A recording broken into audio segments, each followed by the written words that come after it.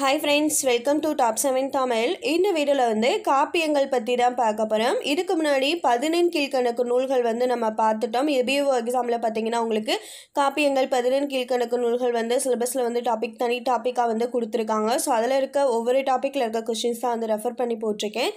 இந்த வீடியோல காப்பியங்கள் பத்தி தான் பார்க்க போறோம். ஃபர்ஸ்ட் காப்பியம்னா என்ன அப்படினா ஒரு கதையை நீண்ட செயல் வடிவில் கூறுவதை தான் வந்து காப்பியம் என குறிப்பிடுவர். ஒரு கதையை நீண்ட செயல் வடிவில் கூறுவது காப்பியம். காப்பியத்தின் இலக்கணத்தை கூறும் நூல் எதுனா தண்டி அலங்காரம். காப்பியத்தோட இலக்கணத்தை கூறும் நூல் வந்து தண்டி அலங்காரம். ஐம்பெருங்காப்பியங்கள் என்ற தொடரை முதலில் கூறியவர் யாருன்னா மயிலைநாதர். ஐம்பெருங்காப்பியங்கள் என்ற தொடரை முதலில் கூறியவர் வந்து மயிலைநாதர். இதில் இந்த ஐம்பெருங்காப்பியங்களில் இரட்டை காப்பியம் என்று அழைக்கப்படுவது சிலப்பதிகாரமும் மணிமேகலையும். பௌத்த சமய காப்பியங்கள் ஐம்பெருங்காப்பியங்கள் எது அப்படின்னா மணிமேகலையும் குண்டலகேசியும். சிலப்பதிகாரம், சீவக சிந்தாமணி, மணிமேகலை, வளையாபதி, குண்டலகேசி, இதை தான் வந்து நம்ம ஐம்பெருங்காப்பியங்கள் அப்படின்னு சொல்லுவோம். அதில் மணிமேகலையும் குண்டலகேசியும் வந்து பௌத்த சமய காப்பியம். சிலப்பதிகாரம், சிவக சிந்தாமணி, வளையாபதி, இது மூன்றுமே வந்து சமண காப்பியங்கள். ஸோ இது வந்து கேட்கலாம், எந்த காப்பியம் வந்து எந்த சமயத்தை சேர்ந்தது அப்படின்ட்டு. இதுதான் காப்பியங்கள் பற்றின இன்ட்ரடக்ஷன். அடுத்து நம்ம பார்க்க போகிறது வந்து ஐம்பெருங்காப்பியங்கள். ஐம்பெருங்காப்பியங்கள்னால் என்னென்ன வரும்னா சிலப்பதிகாரம், மணிமேகலை, சிவக சிந்தாமணி, வளையாபதி, குண்டலகேசி. ஆசிரியர்கள் பார்க்கலாம். சிலப்பதிகாரத்தை இயற்றியவர் இளங்கோவடிகள். மணிமேகலையை இயற்றியவர் சீத்தலை சாத்தனார். சிவக சிந்தாமணி நூலின் ஆசிரியர் திருத்தக்கத்தேவர். வளையாபதி நூலின் ஆசிரியர் வந்து பெயர் அறியப்படவில்லை. குண்டலகேசி நூலின் ஆசிரியர் வந்து நாதகுத்தனார்.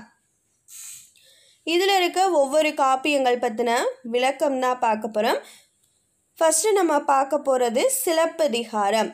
தமிழின் முதல் காப்பிய நூல். தமிழில் முதல்ல காப்பிய வடிவில் அமைக்கப்பட்ட முதல் நூல் எதுனா சிலப்பதிகாரம். சிலப்பதிகாரம் நூல் அமைப்பில் 3 காண்டங்கள் வந்து இருக்குது, 30 காதைகள் வந்து இருக்குது, 5001 பாடல் வரிகளை உடையது. சிலப்பதிகாரத்தில் காணப்படும் காண்டங்கள் எண்ணிக்கை 3, காதைகள் வந்து 30, பாடல் வரிகள் வந்து 5001. அந்த 3 காண்டங்கள் என்னென்ன அப்படின்னா புகார் காண்டம், மதுரை காண்டம், வஞ்சி காண்டம் என சிலப்பதிகாரம் 3 காண்டங்களை உடையது. சிலப்பதிகாரம் வந்து முதல் உரைநடை நூல் எனவும் அழைக்கப்படுது. முதல் உரைநடை நூல் எனவும் அழைக்கப்படுவது சிலப்பதிகாரம். சிலப்பதிகாரத்திற்கு விளக்க உரை எழுதியவர் யாருன்னா அடியாருக்கு நல்லார். சிலப்பதிகாரத்திற்கு விளக்க உரை எழுதியவர் அடியாருக்கு நல்லார். அடுத்ததான் சிலப்பதிகாரத்தை வந்து நெஞ்சை அள்ளும் சிலப்பதிகாரம் என்று புகழ்ந்து கூறியவர் வந்து பாரதியார். நெஞ்சை அள்ளும் சிலப்பதிகாரம் என்று பாடியவர் பாரதியார். தேனிலே ஊறிய செந்தமிழின் சுவைதோறும் சிலப்பதிகாரம் என்று பாடியவர் வந்து கவிமணி. தேனிலே ஊறிய செந்தமிழின் சுவைதோறும் சிலப்பதிகாரம் என்று பாராட்டியவர் வந்து கவிமணி. காவிரி பூம்பட்டினத்து பெருவணிகன் மாசாத்துவான் மகன்தா வந்து கோவலன். கோவலன் இந்த சிலப்பதிகாரத்தோட காவிய தலைவன் வந்து கோவலன். இக்கோவலன் வந்து யாருடைய மகன் அப்படின்னா காவேரி பூம்பட்டினத்து பெருவாணிகன் மாசாத்துவான் மகன்தான் வந்து கோவலன். அடுத்ததா காவேரி பூம்பட்டினத்து பெருவணிகன் மாநாய்க்கன் மகள் தான் வந்து கண்ணகி. கண்ணகி வந்து மாநாயகனின் மகள், கோவலன் வந்து மாசாத்துவான் மகன். அடுத்ததாக கவுந்தியடிகள் யாருன்னா இவர் வந்து சமண பெண் துறவி. சமண பெண் துறவி வந்து கவுந்தியடிகள் இந்த கதையில் வரவங்க. அடுத்ததான் இந்த கதையில் வரும் மாடலரசியுடைய பெயர் வந்து மாதவி. பாண்டிய மன்னன் வந்து நெடுஞ்செழியன். கோப்பெருந்தேவி வந்து பாண்டிய மாதேவி. கண்ணகையினுடைய கால் சிலம்பில் வந்து எந்த பரல்கள் வந்து இருந்துச்சுன்னா மாணிக்க பரல்கள். கண்ணகையினுடைய கால் சிலம்பில் இருந்த பரல்கள் வந்து மாணிக்க பரல். பாண்டிய மாதேவியின் கால் சிலம்பில் இருந்தது வந்து முத்து பரல்கள். இது வந்து ஏற்கனவே கொஸ்டினில் கேட்டிருக்காங்க.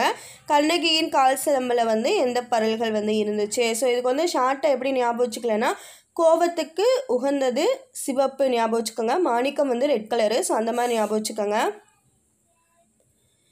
கண்ணகிக்கு சேரன் செங்குட்டுவன் கற்கோவில் எழுப்பிய இடம் எங்கன்னா திருவஞ்சைக்களம். கண்ணகிக்கு சேரன் செங்குட்டுவன் கற்கோவில் எழுப்பிய இடம் வந்து திருவஞ்சைக்களம். அடுத்த நூல் வந்து மணிமேகலை. தமிழின் இரண்டாவது காப்பிய நூல் என்று அழைக்கப்படுவது மணிமேகலை. துறவுக்கு முதன்மை கொடுக்கும் நூல் தான் வந்து மணிமேகலை. கதை நாயகி வந்து மணிமேகலை. மணிமேகலை யாருன்னா சிலப்பதிகாரத்தில் கோவலன் மாதவி இவங்க 2 பேருக்கும் பிறந்த மகள் தான் வந்து மணிமேகலை என்று வரலாறு வந்து சொல்லுது. ஸோ சிலப்பதிகாரத்தோட தொடர்ச்சியான ஒரு கதை காப்பியம் தான் வந்து மணிமேகலை. மறுபிறப்பு உணர்ந்தவளாக குறிப்பிடப்படுபவர் யாருன்னா மணிமேகலை. மறுபிறப்பு உணர்ந்தவளாக குறிப்பிடப்படுபவர் யாருன்னா மணிமேகலை. மணிமேகலையின் தோழி யாருன்னா சுதமதி. மணிமேகலையின் தோழி யாருன்னா சுதமதி. மணிமேகலையை காதலித்த இளவரசன் யாருன்னா உதயகுமாரன். மணிமேகலையை காதலித்த இளவரசன் வந்து உதயகுமாரன். மணிமேகலைக்கு உதவிய தெய்வம் எதுனா மணிமேகலா தெய்வம். மணிமேகலைக்கு உதவிய தெய்வம் மணிமேகலா தெய்வம்.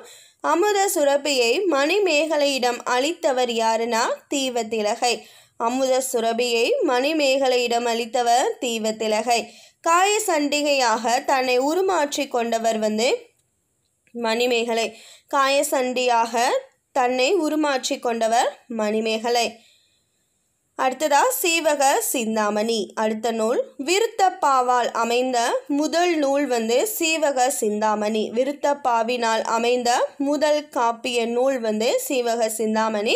சீவக சிந்தாமணி நூலின் ஆசிரியர் யாருன்னா திருத்தக்கத்தேவர். மைசூர் மாநிலத்தில் உள்ள சிரவணபெலகொலா கல்வெட்டில் திருத்தக்கத்தேவர் பற்றி குறிப்பு உள்ளது. எங்கன்னா மைசூரில் சிரவணபெலகொலா கல்வெட்டில் திருத்தக்கத்தேவர் பற்றிய குறிப்பு உள்ளதாக வந்து குறிப்பிடப்படுது. ஸோ இது கேட்கலாம். மைசூர் மாநிலத்தில் உள்ள சிரவணபெலகொலாவில் யாருடைய குறிப்பு காணப்படுகிறது அப்படின்னு திருத்தக்கத்தேவர். மதுரை திரமிழ் சங்கத்தை சேர்ந்தவர் தான் வந்து திருத்தக்கத்தேவர். திருத்தக்கத்தேவர் யாருன்னா மதுரை திரமிழ் சங்கத்தை சேர்ந்தவர். தனது ஆசிரியரான அச்சநந்தியின் ஆணைப்படி நரியை பற்றி திருத்தக்கத்தேவர் பாடிய பாடல் தான் வந்து நரி விருத்தம். தனது ஆசிரியரான அச்சநந்தியின் ஆணைப்படி நரியை பற்றி திருத்தக்கத்தேவர் பாடிய பாடல் நரி விருத்தம். திருத்தக்கத்தேவர் வந்து 8 நாளில் பாடி முடித்த காப்பியன்னா வந்து சீவக சிந்தாமணி. சீவக சிந்தாமணி மொத்தம் எத்தனை நாட்களில் பாடி முடிக்கப்பட்டது அப்படின்னா 8 நாளில். யாரால்னா திருத்தக்கத்தேவரால். சீவக சிந்தாமணியின் கதை தலைவன் வந்து சீவகன். இவருடைய தந்தை பெயர் வந்து சச்சந்தன். இவருடைய தாயார் பெயர் வந்து விஜயமாதேவி. வளர்ப்பு தந்தை சீவகனோட வளர்ப்பு தந்தை வந்து கந்துக்கடன். வளர்ப்பு தாய் வந்து சுரந்தை. சீவகனுடைய மனைவிகள் மொத்தம் எத்தனை பேருனா 8 பேர் வந்து இருந்திருக்காங்க. வார்புரி நரம்பு கொண்டான் என்று அழைக்கப்படுபவன் வந்து சீவகன். வார்புரி நரம்பு கொண்டான் என்று அழைக்கப்படுபவன் யாருனா சீவகன்.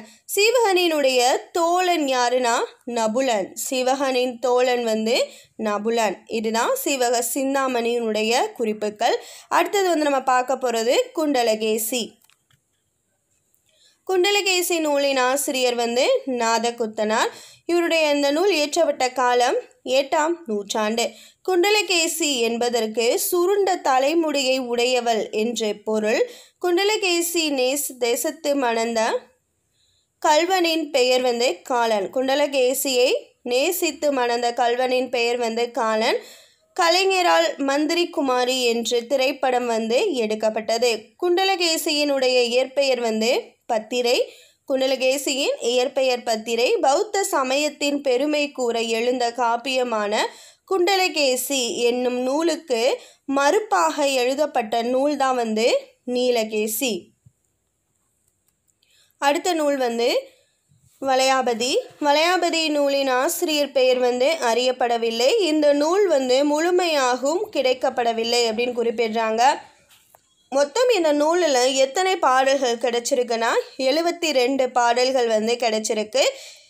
இது யாரை பற்றிய நூல் அப்படின்னா நவகோடி நாராயணன் பற்றிய நூல் தான் வந்து இந்த வளையாபதி. இந்த வீடியோவில் காப்பியங்கள் ப்ளஸ் ஐம்பெருங்காப்பியங்கள் தான் பார்த்தோம். ஒவ்வொரு காப்பியத்திற்குரிய முக்கிய குறிப்புகள் பற்றி பார்த்தோம். ஸோ இதெல்லாம் வந்து கண்டிப்பாக வந்து எக்ஸாமில் வந்து கேட்பாங்க. இது எந்த எக்ஸாம் ப்ரிப்பேர் பண்ணுறவங்களுக்கும் காமனான டாபிக் தான், கண்டிப்பாக தெரிஞ்சிருக்க வேண்டிய முக்கியமான கொஸ்டின்ஸ் தான். இதே மாதிரி அடுத்த முக்கியமான டாபிக் அடுத்த வீடியோவில் பார்க்கலாம். இந்த வீடியோ வாட்ச் பண்ணதுக்கு தேங்க்யூ.